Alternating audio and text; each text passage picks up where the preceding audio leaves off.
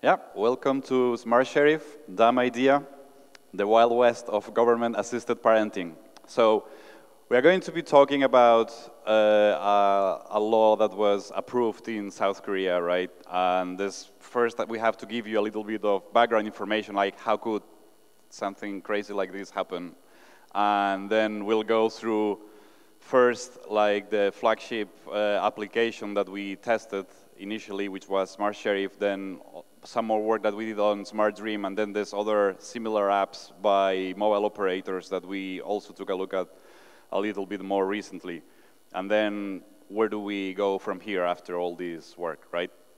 So in this talk, we will have some insight about South Korean culture and politics. We'll see some basics in Android reversing that were helpful for us for doing the test, and then some difficulties in the ethics of disclosing issues, like, you know, the whole problem of disclosure, right?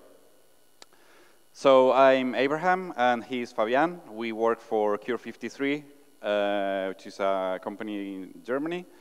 And I know, some of our reports are public, so if you're the kind of person who likes reading pen testing reports, or reports, the ones that we can publish are here. So if you're the kind of person who likes reading reports, you can just go there and read reports.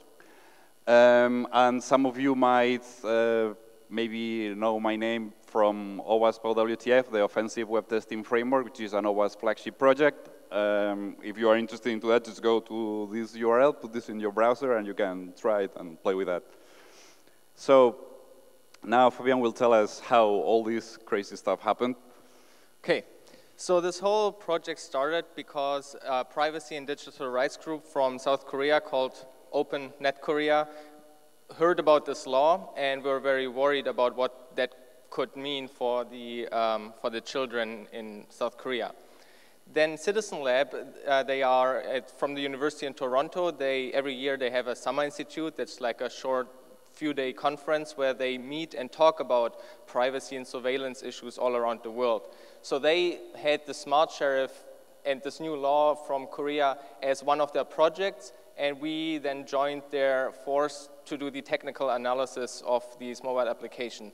So we did the technical stuff, the reversing, and wrote a report, and Citizen Lab and OpenNet Korea together talked with Moiba, the company, and also with the Korean government. And yeah, so this is all how it started. And part of this research is also funded by the Open Technology Fund. So as we mentioned, the story is from South Korea. So I'm sorry if you were hoping to hear some crazy technical stuff from North Korea. It's this other country. South Korea is an extremely interesting country when it comes to tech stuff, because according to this one survey that I looked for, they have extremely high smartphone usage in their country. If you look at the total population, you are at almost 90%. And this is not true for countries here in Europe. We are barely just scraping like the 70% in some of the countries, or even lower. And if you even look at just the young adults, you are basically at 100% smartphone usage in that country. Everybody has a smartphone. And you can also imagine that a lot of children have very early on already smartphones. It's just a very prominent thing in their culture to have right now. That's also the reason why the Korean government and the general population is very worried about their children. They are scared of cyberbullying and addiction to games and social networks and all this kind of stuff that we are also discussing in the West. And they came up with this new law that they could introduce in the Telecommunication Business Act, which states that the mobile operators have to provide some kind of adult content filtering services if they want to do business with minors. So in late 2014, this law was introduced, but very vague still. Like, what does adult content filtering service mean? How is that technically implemented? No idea. A little bit later, a few months in early 2015, they added a few details to this law, but again, not very technical. Just, for example, here one excerpt stating that if the if the service or the app is not working for 15 days, if somebody has disabled it, the parent has to be notified, for example. So very high-level abstract law and rule about this, still not very technical what that really means. But we do know how this practically, what the practical result of this was, and that's basically that now you have a mandatory application that is installed on the phones of the children and also the parents if they are buying a phone. And there's also no opt-out for it. So even if a parent says, I don't want to do this, I don't want to install this, I trust my child, there's no opt-out in the law. They have to still install this. And that makes this application a very interesting target because basically you have a whole country, the children of a whole country exposed by an application that could potentially be very harmful. And here's a photo in front of a Korean phone store where they are informing the public about this new law, that they are now obliged to provide these filters and this blocking services, that the apps have to be installed on the child's phone, and then some of the details like alerting the parents after 15 days if it was disabled and stuff, like these high-level rules that are mentioned in the law. And also, a direct result of this law is that the Korean government, or the Communication Commission to be exact, funded a public company, the Mobile Internet Business Association, with over $2.7 million to develop the go-to application, and that is Smart Sheriff. And when we look at the results shortly, it's kind of crazy how much money they spent on this application and what they got with that. So to their defense, I guess a lot of money also goes into call center hotlines for concerned parents to call and all these other services around it. But it's really scary what the result for $2.7 million is. So Moiba developed actually two applications. One is Smart Sheriff and the other one is Smart Dream. And Smart Sheriff is the one that is mandatory by the law and is the one that is most prominently installed on the most phones by the children. And so that is what we mainly had to look at. Smart Dream is this other service and application that Moiba offers. It's not mandatory by the law, but we also had to look at it because it's very tightly put together with Smart Sheriff. You will later see they have basically the same login screen and stuff like this. So it's also something that parents may choose to install, and that one was even crazier. And of course, because of this law, the mobile operators are obliged to provide this filter, so they also have their own apps, but they were not very prominent, but they now gain traction that because Smart Sheriff is kind of a decline, at least we hope so. You can also see how happy people are about these applications. And towards the end of this presentation, we also show some of the research we have done on these ones. So let's start with Smart Sheriff, right? So in Smart Sheriff, we have, so there's two applications, right? It's really one application, but there's two possible usages. So you have the parent and the child.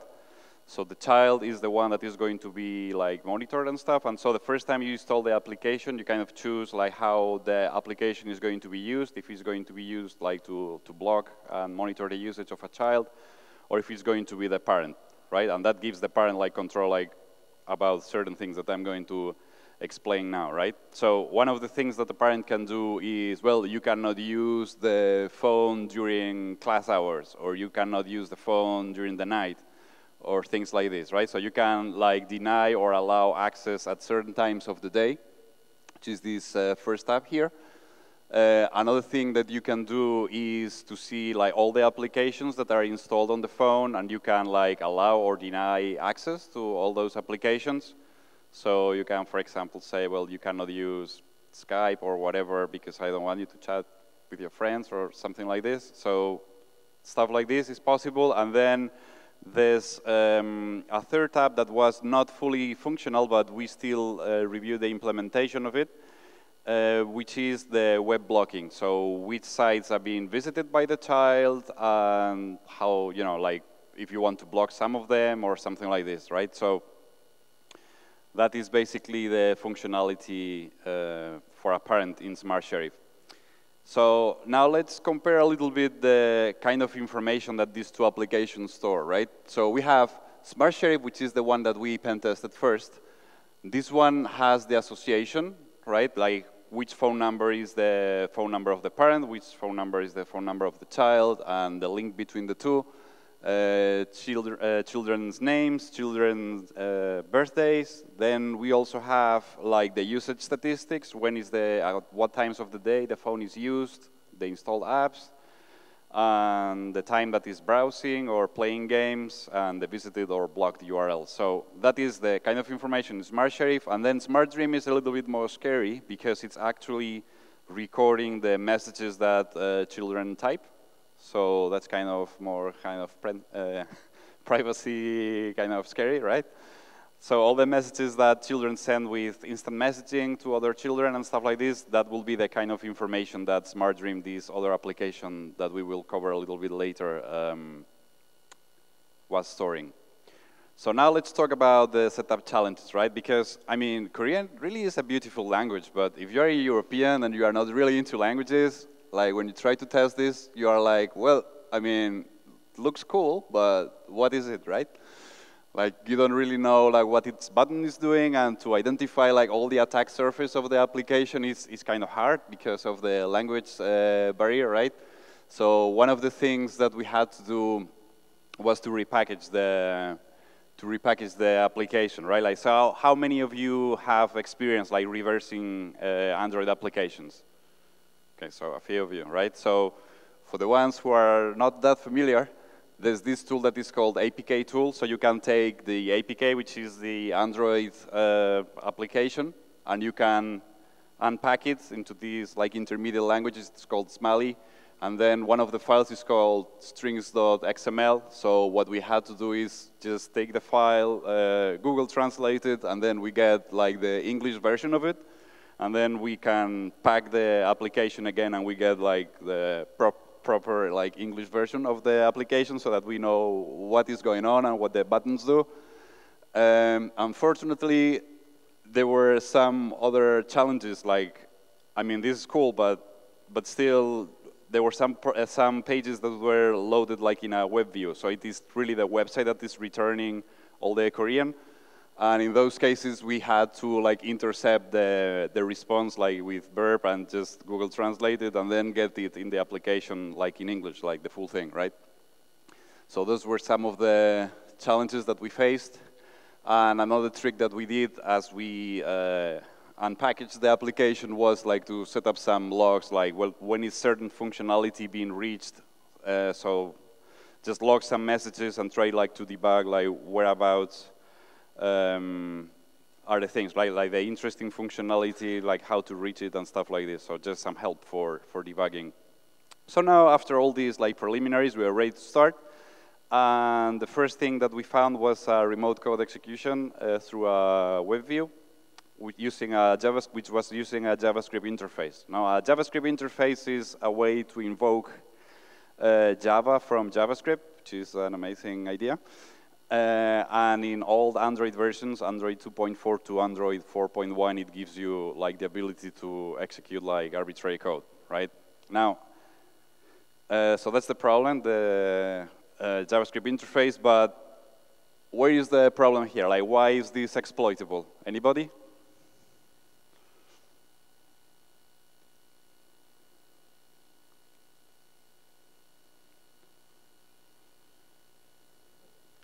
Nobody? Come on.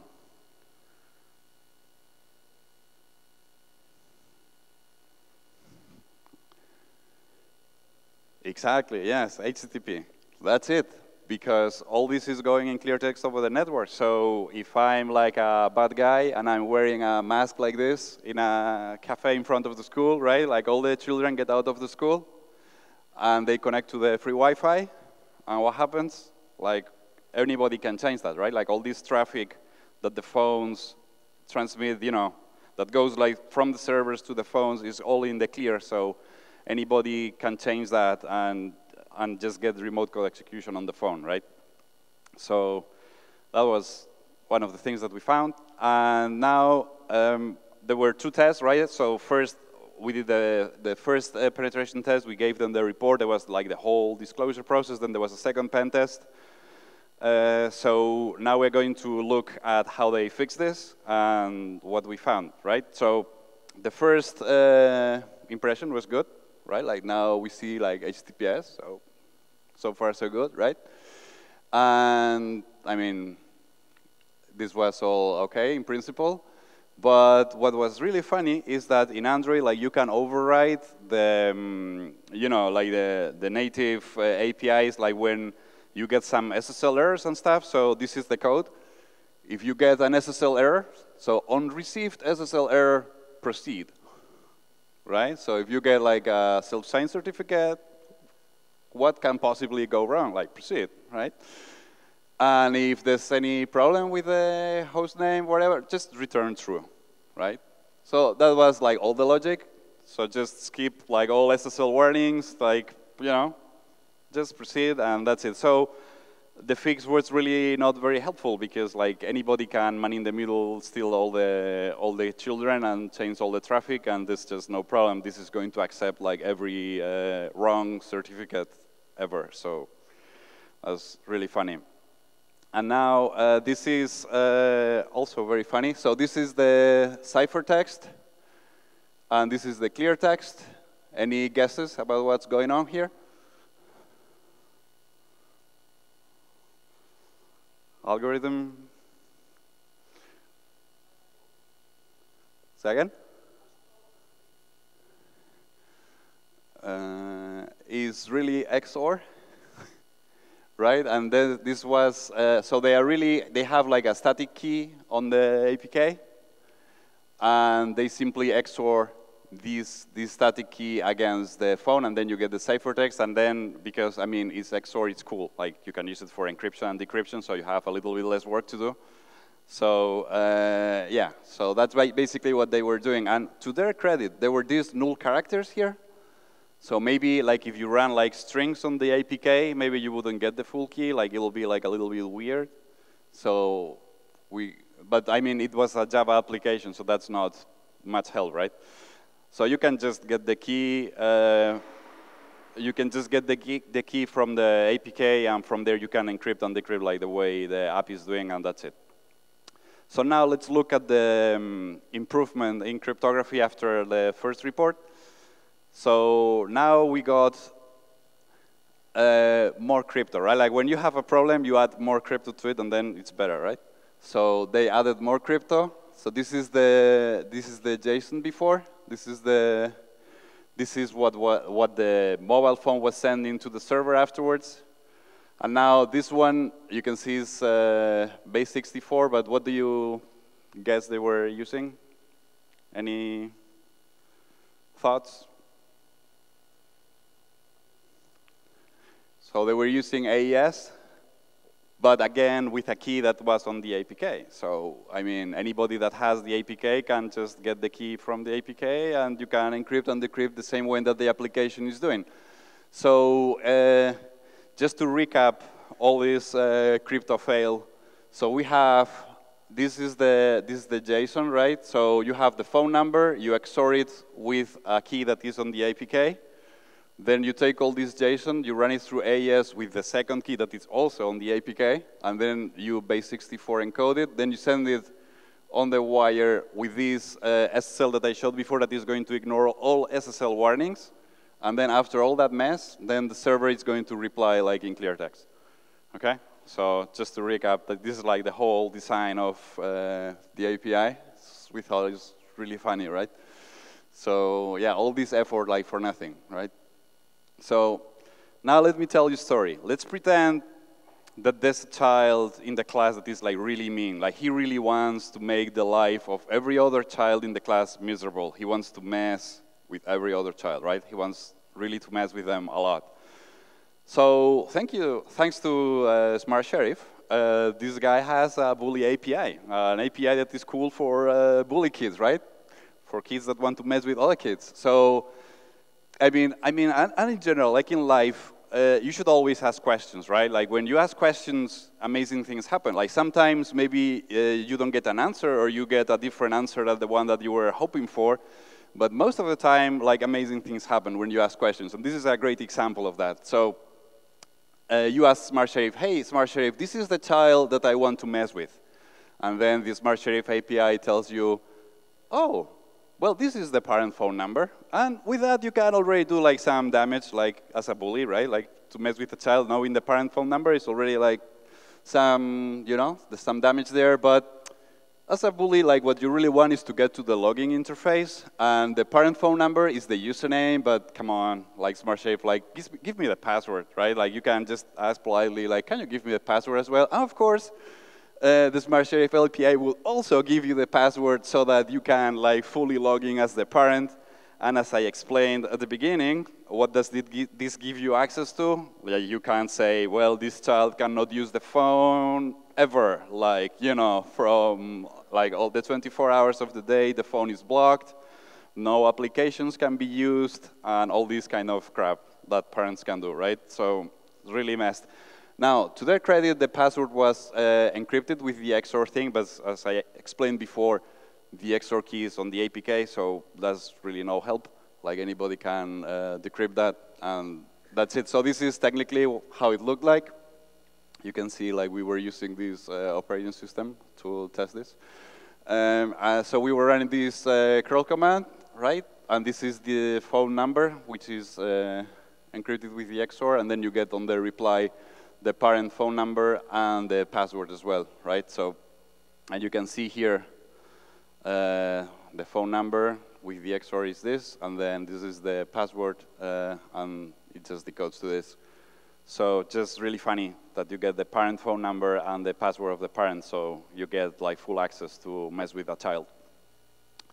And because in Korea, like there are so many people using this because it's a mandated app, right? Like it's by law, it's enforced. So there's so many that we can, like we ran a script that could like just try numbers at random in South Korea and just, you know, get parents and children and passwords and everything. So yeah, let's run this quick demo. So this is the script running. So you can see here, like we found like a parent, and this is the password of the parent, then this is the child, and this is the parent phone number and the password. And now if we forward a little bit, we can see here that there's like another child has been found, and then you get the parent phone number and the password. It's just such a mess, right? Like you can just get all this parent access to so many children in the country, right? Because, I mean, why not? So this is basically one of the things that we found. Another thing that we found is that you can also, because there's like absolutely no authentication for anything, you can also like fake usage. So you can say, for example, hey, this child, this phone number, this guy is searching for porn, right? And then when this child goes home, he's going to have this tough conversation with his parents, right? Like, why were you searching for this, right? So if you think about it, right, like for the bullies, this is really cool, right? Like to mess with all the children and stuff. So this is a device ID as a session cookie, but even in our report, like when you see, if some of you like read the report, you will see like on the device ID, because it didn't matter, we just had like whatever, or you know, hello or something like this on this parameter. It was like ignored, like just knowing the phone number, you could update a lot of settings and stuff, or fake the usage. So now let's see how they fix this, right? So in the fix basically is, there's not much difference. I mean, at the beginning is, hey, Smart Sheriff, this is the child that I want to mess with, and then still gave you the parent phone number. And then what's the password? And then here there was a small difference. Instead of giving you the password, it was giving us this asterisk, right? Now, in our first report, when we gave like the proof of concept, like when you send a request like this, you get the password and all this, we were using curl, right? So when we changed the user agent to something that was not curl, like, you know, any user agent, then we found like 2 or 3 of the endpoints would still give you the password in clear text. So that was really funny, that changing the user agent, the originally reported attack still worked. Yeah. But they fixed that later, but it was just so funny. And this still worked to fake the usage. Like you can still like impersonate and fake like you know, some child is searching for weird stuff so that he gets in trouble with the parents, so you can still do this kind of stuff. Now, another thing that we found was XSS, and they fixed the one that we originally reported, but just taking a very quick look at the website, we found another one on the second test, and this is really funny because our reports, because are public, they are indexed by Google. So I'm going to show now a demo now. If we search for this domain, because the XSS has been indexed by Google because our reports are public, if you search like by the domain and you click on the link of the proof of concept that was in the report, like you can see like Google has indexed the XSS, so still works. It's just like you have really like fucked up when, you know, some pentest report is public and the proof of concept still work and stuff, right? And this is like on the source, like the injection point where, you know, just closing the function and doing the alert in there and some just valid JavaScript. It's just so funny when you think about it, right? Like, still works and stuff. Okay, so this is a section that we called "Why Not?" because like we were like so in shock, like it was so broken, like we were like, well, why not? I mean, you can do it like that. So this is like, why not? Like Tomcat 6.029, which was released in 2009. I mean, why not use this for a mandated government application that is supposed to protect children? I mean, why not? You can do that if you want, right? So released 7 years ago, that's it. Another funny thing was this filter for the web filtering. So if it starts with HTTP and does not contain Moiba, then you know, then it's if it contains this, it's allowed, right? So you can just add a fake parameter containing this, and you can access any website. So you go like blog.com, and then you add like blah, and then, you know, just make sure that it contains this, and, you know, and then it bypasses the filter. It was, you know, so broken. Other thing is, in Android you have like these different like storage for the application, right? Like the internal storage of an application is something that is like protected by the Android permissions. Other applications cannot read there, but they were taking the database that was in this like secure storage, and they were storing it on the SD card, so you can just punch a child on the face and get the SD card off the phone, and you got like the database, you know, or other malicious apps like running on the phone can read that from the SD card as well. So it was just all messed up. Another funny thing was they were using unlicensed fonts. So you can see here, this font is made with the trial version of Font Creator. You may not use this font for commercial purposes, right?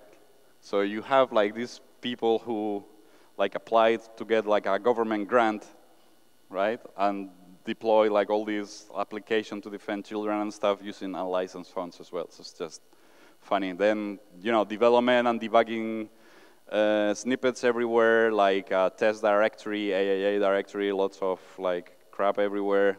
We had like, there was one of the URLs was revealing like internal paths to stuff. We also had like test phone numbers, test passwords. So just in summary, like a big pile of poo, right? We had like XSS leaking personal data over the API, no authentication, no transport security, ignoring SSL warnings on the second round, even a SQL injection inside of the mobile app, and just don't take a word for it. Like in this case, this is a report that we could publish, so you just to take a look at the reports and it's all there. Like just, you know, just take a look. So now Fabian will tell us what happened afterwards with the disclosure of the first and the second report.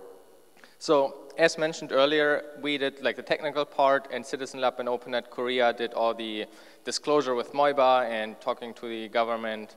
And this is the first report that they published. They're asking the question if the kids are all right because of this law and because of Smart Sheriff, and they are going over the findings and the implications that has and the risks for the children, hoping that that would get any change. So Moiba also obviously reacted, as we mentioned earlier, like they received this first report and fixed stuff.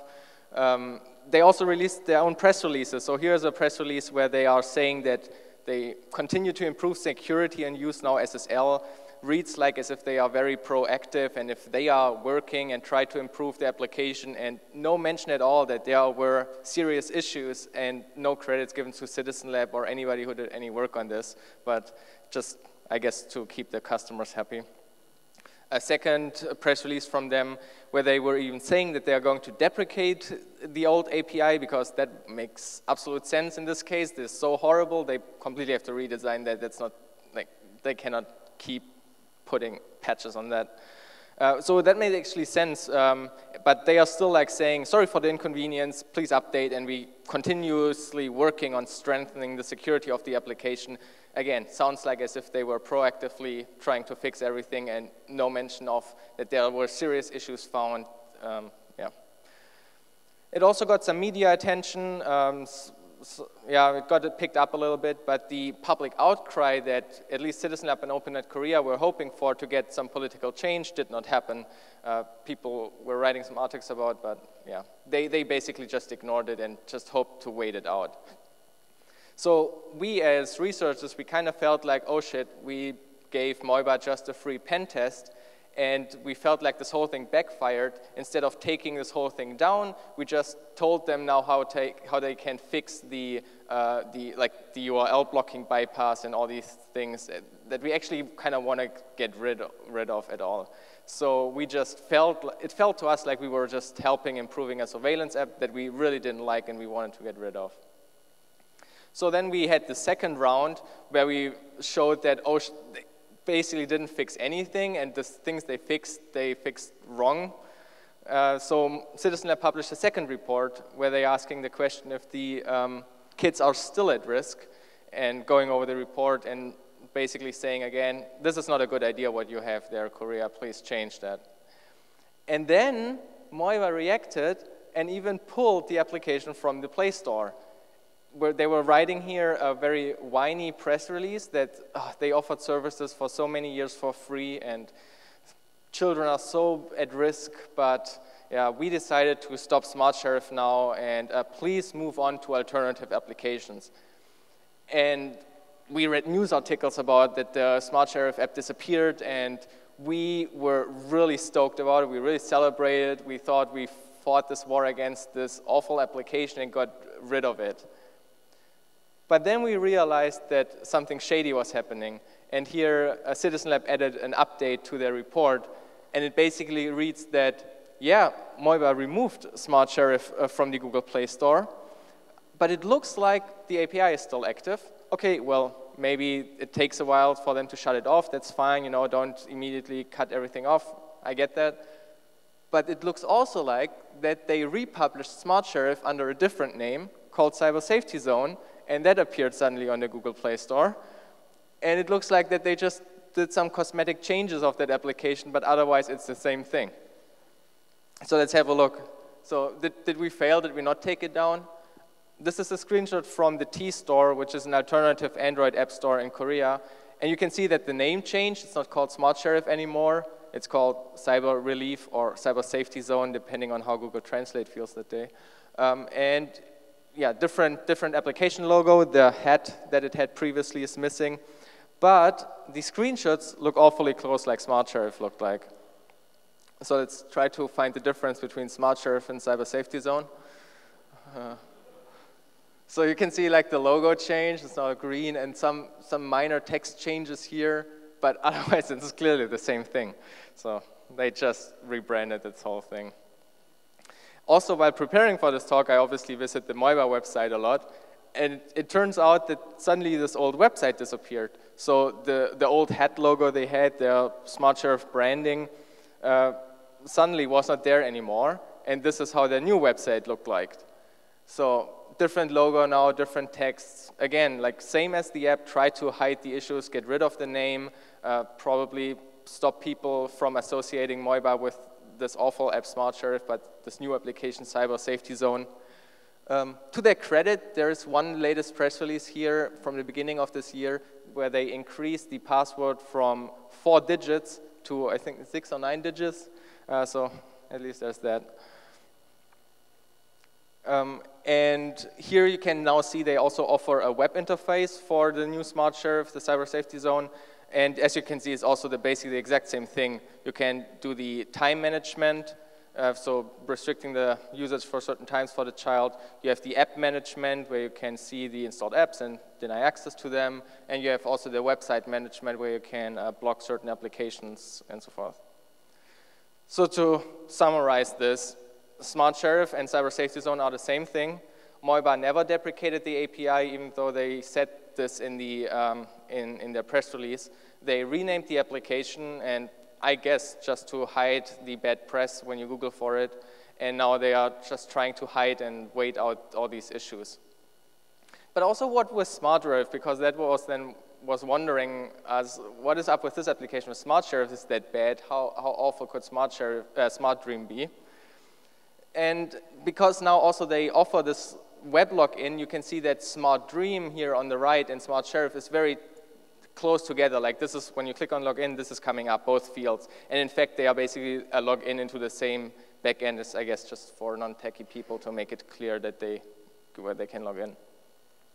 So let's have a look at Smart Dream. As mentioned earlier, it's not mandatory by the law, but still could be installed by the parents, and we also wanted to have a look at that. So it also comes in two modes, the parent mode and the child mode. And on the parent mode, you can then see the logged messages from your child, like the SMS and KakaoTalk messages, if they contain a harmful word. And on the child mode, it basically just installs itself as, for monitoring purposes, and is monitoring the SMS and the KakaoTalk messages. Two interesting things here, which are very clever, actually. So first of all, how do they get access to KakaoTalk, which is a third-party application and an instant messenger very popular in Korea? How do they get those messages, the child types? They install themselves, or they request the special accessibility permissions on Android. So what you would use if you would develop a text-to-speech application or like an external Braille keyboard or something like this for disabled people, they abuse that to get access to the text areas in this third-party application, so it's super clever. And they not only use that for KakaoTalk, but also the Google searches the child types into the Google search widget. So also when they contain harmful words, they will get locked to the servers. And this is then how the web backend looks like. As you can see, like here on the left, this is Smart Dream, and that is Smart Sheriff, so it's very close together. That's why it's also interesting, so maybe a lot of people will also use it. Here's a view of the parent app. You can see here 2 logged SMS messages, 2 test messages. And also you can here see the web backend, which is basically the same thing. Also, you can see like the logged SMS messages for your child. So first of all, who's a web security guy and can guess why the H1 is so much bigger than the other text? It's pretty obvious. Obviously, there's also an XSS issue on their parental interface. Again, like Smart Sheriff, you can push fake things to the API by just like, there is no authentication for that. So you can just like in a big grand scheme access all the parents using this application by just pushing fake SMS with an XSS payload. Or you message an XSS payload to your friend and include an insult, and then it gets locked and you access as the parent. And also you can see like all this stuff is also happening not over SSL, and yeah, whatever. A funny thing also is when you register an account, they have this SMS authentication, so you need a Korean number they try to send an SMS to, but they implemented this check in JavaScript, so you can just like bypass that form. They fixed that, but if you install if you use the app directly in the API directly, you can still register an account, so like they also don't get that right. But the really scary thing is that Smart Dream, at least at the time when I tested this a couple of months ago, they had stored over 700,000 messages from children and from over 55,000 registered children. And I know this number because when I was testing, I saw that my identifier was just incrementing by one, and then I just tried the API and see if I request a different message with a different ID, if I can get that. And so, as it turns out, you can just write a script and just enumerate all the child IDs and their messages and just dump all the stored messages on the service. To protect the privacy here, those are just random Korean characters. I replaced every Korean character with something else. But this is how it would basically look like if you let the script run. Also, Smart Dream tries to tag each SMS with if it's like violence or assault or threat or kill. Like depending on the harmful word they are logging, they try to give, could be slang or whatever that the parents don't understand. So they provide some tagging for it, so for parents to see what's happening there. But yeah, that's just scary. Now let's have a look at what exactly they log, because what does harmful message mean or harmful words mean? So this is probably the most offensive slide in our presentation, because these are the over 1,000 harmful words that are monitored by Smart Dream. But if you start looking into what these words actually are, and you translate some of them, it's very troublesome what kind of words are included there. So first of all, obviously a child could have problems like with their parents being divorced or single parent. Like that is already very personal searches a child could do if they have trouble with that. But also for girls, like menstruation or words like multiculturalism or black history. Like, what the fuck, why is that a harmful word to a child could search for? Or just literally sarcasm. Or guy, so the term like I like this guy or I like this girl or something like this. All this dating is all like logged by the parent. This is definitely not harmful, and I think there's a good case of saying this is a very big invasion of privacy for the children. So all this kind of stuff gets logged. So now a little bit funny story on how, like, so I wrote this up as a report. Citizen Lab then got in contact with Moiba, and to their credit, Moiba really changed. So they went through all these phases of a vendor receiving a report for the first time. First they were in denial, then they were angry and threatened you with legal reasons, but now they accept it and actually work with you. So the response of this new report that we sent them was actually, hey, look, this is how we intend to fix all your issues. Can you comment on this? Is this a good plan? So this is like the sent issue and how they wanted to fix it. So the lack of authentication, that you can just like request all those messages, their proposed fix was, let's encrypt important parameters with AES. And we have seen with Smart Dream how they implement AES. I don't understand. Then they had a hard-coded API key that you had to use if you do all these requests. Not really that big of an issue, I guess. But ideally, that would also be coupled with the authentication, like a proper API key per user. Their fix was, let's put the API key as a first step. Let's put the API key into the binary, because then it's harder to get to it, maybe. I don't know what their logic is. You can still intercept the request and see the API key, or you just look into the binary. It's like not that big of an issue. But there's a second step. Eventually, they want to get each user their own key. And depending on how that is implemented, that may even solve the authentication issue. So let's see how that will go. And then with the XSS of the messages, they were suggesting they could escape and replace special characters before they send it to the server. That doesn't make any sense. Like if I can just send this request directly, I don't have to remove those characters and just do it there. So it's just not the best practice how to fix XSS. You filter the output where you, depending on the context where you place the output, right? And not in the application before you send it to the server. It just shows how Moiba is a not very advanced developer, I would say, and their quality of software is horrible. And it's scary that they spent those many millions on these applications. So Smart Dream is also just a big pile of poo. You have XSS, you have no SSL, lack of authentication authorization. You can access all the stored messages and Google searches with the API, and that's just really sad. So, but let's have also now a quick look at the alternative applications, because as you have seen, like Moiba reacted, more and more news is out there. So Smart Sheriff is maybe on a decline, I don't know, but I hope so. At least the alternative applications now get more popular. And the mobile operators, when you buy a phone from them or with them, they are now promoting their own application. So these are the 3 alternative applications. It turns out that 2 of them are actually just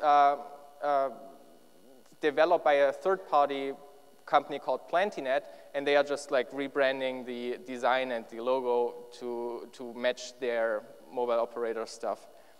which is also funny because one of them had all the class names renamed and stripped, like basically obfuscated so you don't really know which class is doing what and their name was gone. But the other one still had the original class names in there, so we just used that one to analyze. That was cool. Also, there was a very personal, lovely message by Plantinet in one of the classes as a string to us, and it reads, damn you hacker, what is your benefit when decompile this app? Please don't disturb us. Here, yeah. And now you wonder, why don't they want us to look into this application? Like what possibly could we find in there that they really don't want to get out there? So let's just let your fantasy build and think about what they could like have in there. And I'm not saying what's all in these 6 gigabytes of backup logs publicly available. So what's up with the third one? That one was actually a bit more annoying.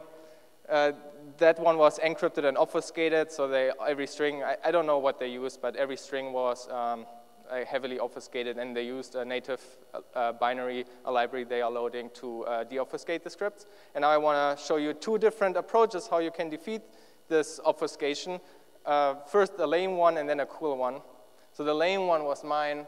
I just started an empty Android app and just did exactly what the application was doing. I just loaded the library, exposed the decrypt function, and just like decrypted all the strings. Works. I just use the obfuscation library against itself, and that gets me the result. The cooler approach that you can do is obviously that Jeff from Citizen Lab did. He really reverse engineered the binary. He analyzed the algorithm that is used to deobfuscate this long string, which basically has, you can derive a key from that and then decrypt the second half with that, and like just useless layers over layers to annoy you. And we found there, again, like no SSL use, no XSS, but we really didn't dig into these two different kind of applications too deeply because we mainly focused on Smart Sheriff. But just a very quick look, like a few hours during the Citizen Lab Summer Institute, we sat in the basement and looked at these alternative, and we immediately found all this crap. So, yeah. Okay, so a note for reflection. Yeah, so I would like you to, I mean, I know it's hard, right? Like after we show you like how broken all this stuff was, but just make an effort and just pretend for a second that all these applications were perfectly somehow secure. Like they had like absolutely no security flaw or anything, right? Would you, in this like hypothetical scenario where all the applications are magically secure, would you trust like any company or government to have a database with all this information necessary for the apps to work? And that information is phone usage statistics, what times the child uses the phone, what applications they are using, or a blocked, the SMS, the IM messages that the child is sending, knowing the family associations, which phone number is the child, which phone number is the parent, the names and the birthdays of the children. Like, would you trust, like personally, any company or government, assuming that the applications were secure? Like anybody? Right, so the concept is flawed, right? Like even if the applications were secure, like the whole thing is messed up, right? So what is happening next, or what was like a little bit happening before? The Korean government actually, because of this research, introduced a new bill that adds an opt-out clause of this, so that parents can decide if they trust their child to not have to install these things on their phone. That is a good step, I guess, but there will still be so many parents that are not tech savvy or are not, like, they are not that privacy concerned that don't find this very important to themselves and will still have it, and we kind of want the Smart Sheriff thing gone. And this a little bit weakens the argument that OpenNet Korea has with the government, so that's, I don't know, maybe not a good solution, but at least a good step. It shows that the Korean government is seeing these issues and trying to find a solution they are happy with. OpenNet Korea also filed a constitutional complaint about this law, but a result is expected in 2 to 3 years. So we will see what the result will be there. And then again,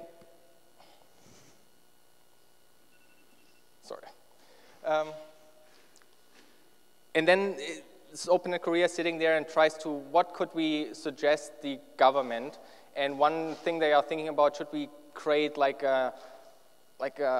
some sort of regulations? What should a parental monitoring app have? What should be the features, and where exactly are the limits on what they are supposed to do and not to do? Because that clearly didn't happen with these applications that were developed there. There were no clear lists of what Moiva has to develop, and it was just like, just develop something, and they did it awfully.